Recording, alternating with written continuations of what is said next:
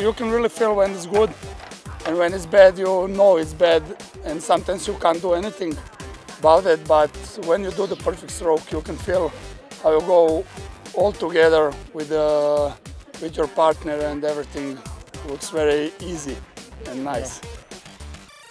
You know it's perfect when it feels easy, you know, you're connecting it and it's just light. So I think, yeah, there's a moment where you feel it. It's great. They're starting to open up even more of a lead. As the stroke woman looking up to the sky, she's praying for this line to I think come. the thing you don't see when you watch a rowing race is how easy it is to slow the boat down. So you just see the guys accelerating the boat by using their oars, by using their legs, their arms, their backs and their muscles together. If it's not synchronized together, if it's not timed properly, then they'll slow the boat down. But the rowing that you'll see will be of such a high quality that the team really moves together, the boat doesn't kick backwards, the boat stays straight, the boat doesn't get knocked off from side to side when it's done well. And that's what really makes it go fast, and that's why they practice, twice a day, every day for 4 years.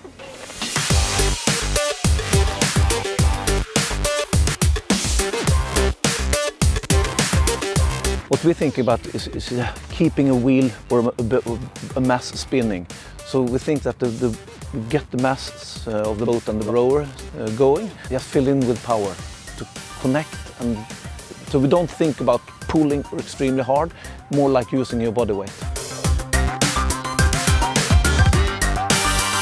We're working with the 4 now, and from each rower we expect them to be a part of that big mass moving.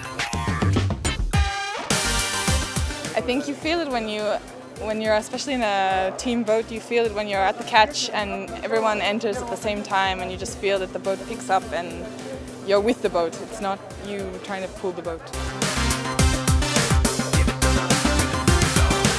I'd say within rowing there's probably 3 things that make the boat go fast. One is, do you row a long stroke? So you move the boat a long way each stroke.